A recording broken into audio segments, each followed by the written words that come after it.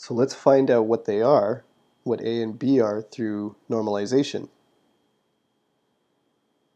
So to normalize, we'll say, here's our integrals: 0 to infinity, 0 to pi, 0 to 2 pi, and we're going to be looking at C1, the complex conjugate of C1 times C, and that's going to be multiplied by r squared sine theta dr d theta d phi, and we know that's going to be equal to 1. We still have this integral, 0 to infinity, 0 to pi, 0 to 2 pi. Well, this is just going to be a1 times 2s star plus b1 2p z star. That's going to be multiplied by the original function itself, a1 times 2s plus b1 times 2p z, r squared sine theta dr d theta d phi, and it's equal to 1. I'm going to FOIL out these terms.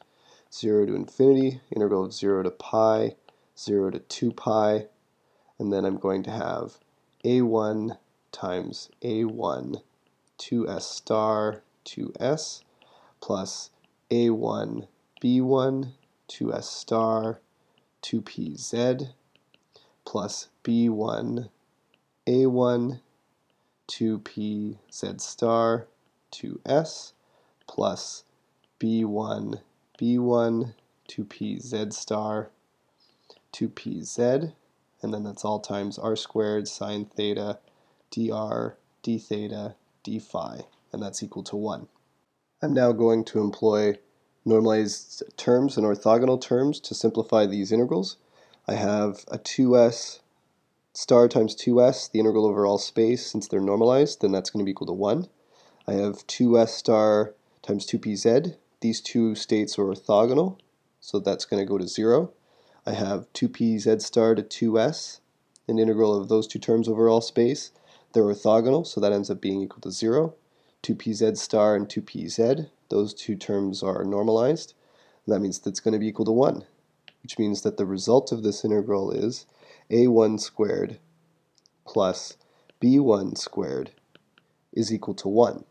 Now recall that we just found out when we did the orthogonality expression above that we said that a1 is equal to b1. We saw that all four terms are going to be equal to the same.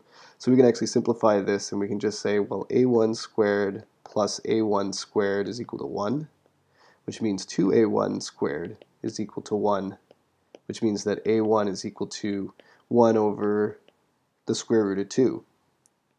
And so then this implies that b1 is also equal to 1 over the square root of 2. What this also tells us is that a2, since it's the same value as a1, also is 1 over the square root of 2, and since b2 is the negative of b1, then that means then we've got the negative square root of 1/2. That means then I can write finally my molecular orbitals. I've got C1 and I've got C2. Well, that's just going to be equal to the square root of 1/2 times the 2s orbital plus the 2pz orbital, and I'm going to have the square root of 1/2 times the 2s orbital minus the 2pz orbital. And so it is these two states that define our sp hybridized orbital.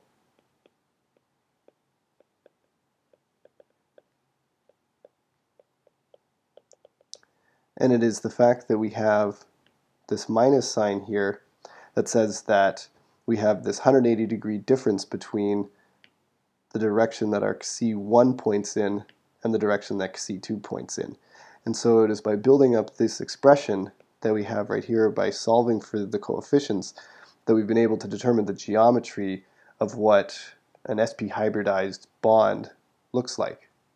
Here is another illustration of what the sp hybridized orbital looks like. Using BeH2 as an example, the sp hybridized orbital is shaded darker and interacts with the two H atoms to form the molecule, where each hybridized orbital points 180 degrees from each other.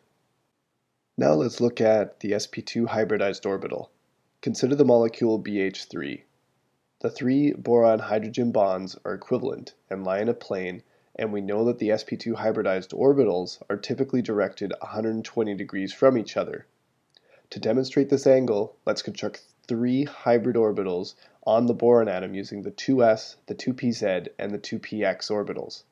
We choose 2px instead of 2py because we'll arbitrarily let the molecule lie along the xz plane. The 3 hybridized orbitals are then constructed as linear combinations of the 3 atomic orbitals. We will use normalization and orthogonalization to verify that the angle between these 3 orbitals are 120 degrees in a class activity. Here is an image of the BH3 molecule showing the sp2 hybridized orbitals as well as the vacant py orbital.